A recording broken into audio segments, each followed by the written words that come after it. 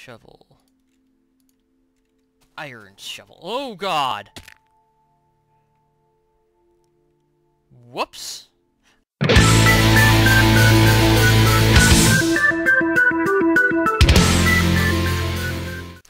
Hello everyone, and welcome to yet another tutorial from me on Equivalent Exchange 2. This one is the dark matter and red matter furnaces. So without further ado, let's start crafting.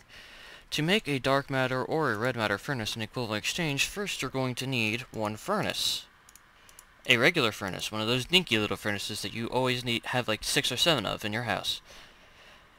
And there you go. And now, next you're going to need dark matter blocks. Just take a piece of dark matter, and boom, you've got dark matter blocks. You need 8 of those. And then you take your furnace and you surround it by dark matter blocks. And there you have a dark matter furnace. I have one over here. And there you go. In order to make a red matter furnace, you need to do the same thing with red matter. You only need one set, but I figured it'd just be nice to make more. There you go. And there you have a red matter furnace. Okay. Now, the way dark matter and red matter furnaces work, as I found a good place to do this, is that they run, I think, at like twice the speed of a regular furnace, and the red matter runs at like 4 times the speed. And I'll just explain later. They can be powered by any adjacent relay, and they place full stacks into any adjacent chest, such as an alchemical chest like I just showed you right there.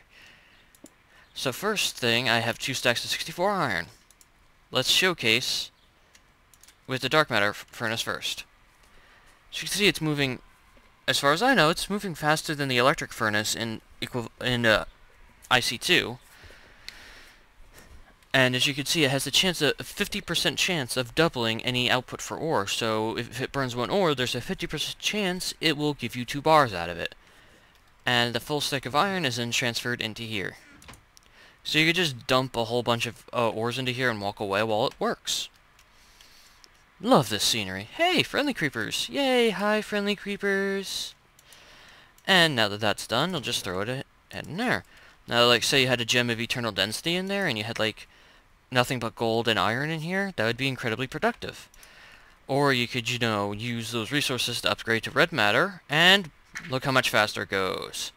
And it always doubles the output of your ore. It's got a 100% rate. So say you put a lot of gold in here, and you went ahead and put a gem of eternal density in there, which I think I will actually do. So I'll just put this all away. Now let's just say I have 4 stacks of 64 gold. I went mining downstairs and found a whole bunch of crap. And I also have a gem of eternal density. I'm not going to show you how to build that because that's not what this tutorial is about. Throw the gem in there, immediately condenses, and throw my ores in there. And now, we wait. Alright, we're back, guys, and it's done. I did some math off screen, and to put this in perspective, 4 stacks of 64... I can't remember what I was just doing. 4 stacks of 64 is 256. When you multiply each one by 2, that's 516 bars. 4 stacks of 64 plus 2 stacks of iron give you dark and 2 red matter. That's the power of the red matter furnace. Anyway, I hope you guys enjoyed this tutorial, and if you want any more, just tell me, and I'll endeavor to make it as quickly as I can.